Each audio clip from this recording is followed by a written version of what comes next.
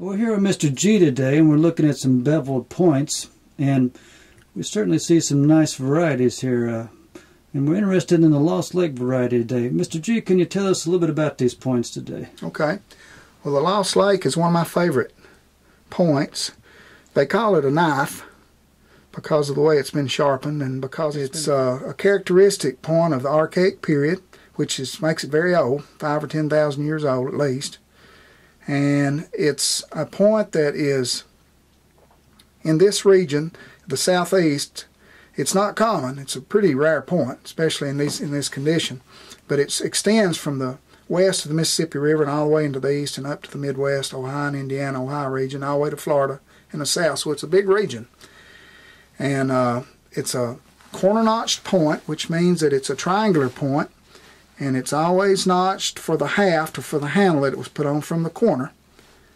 The base is always ground on them, and they're always double beveled. That means they're sharpened usually from the top and turned over with the secondary flaking method, which is with an antler tip, and they will get a real fine sharp edge. This could be the preform before they notched it of a Lost Lake. It's real sharp. This is called a Cobb's triangular in this region because it's not notched, but it is double beveled and sharpened to such a fine edge. I wish you could see and feel how sharp it is. It's almost you got to be careful handling it. So thin. These are classic examples of Lost Lake points. Always double beveled, always corner notched and ground at the base. We think to keep from splitting the haft so easily. If you can get a look at it from the front, you can see the rhomboid feature of the frontal view of it because of the flaking sharpening technique. And that is a beautiful point. Their colors, boy, they think that sometimes they picked out the material, you know, to make a specific point, and they had that artistic appeal. Certain stones did, and others, of course, were just utilitarian, but you can see that these are just almost works of art. Well, what's a little smaller one there? Okay. Now, it's the same era. I'm not going to call it a Lost Lake exactly, but it's the same time period. It's archaic. It could be a Lost Lake. It could be a dovetail, or it could be a Decatur. But it's been resharpened to almost exhaustion. What that means is, you know, it's almost gone. It's almost a drill form right now.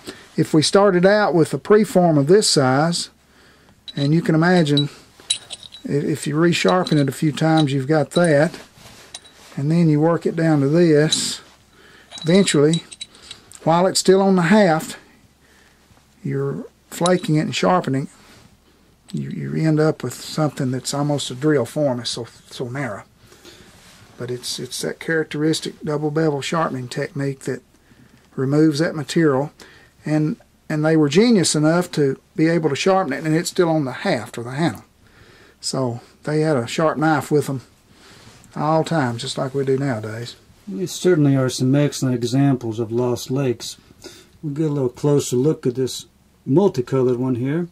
Large one, the Cobb's triangle, perhaps a preform of the Lost Lake.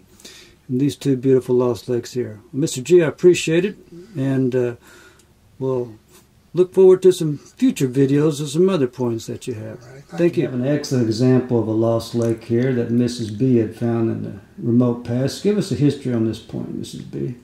Well, about 30 years ago, my husband and I were out looking for arrowheads, and we had to cross several fields to get to the field we wanted to look in.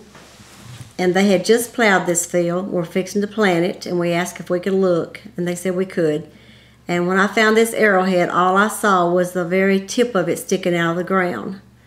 And I wasn't really expecting to find this whenever I pulled on that tip.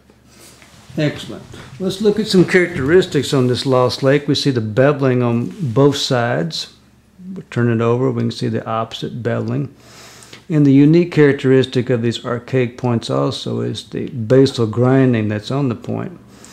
But this is in perfect condition, and some beautiful flint. I thank Mrs. B for sharing this unique arrowhead with us.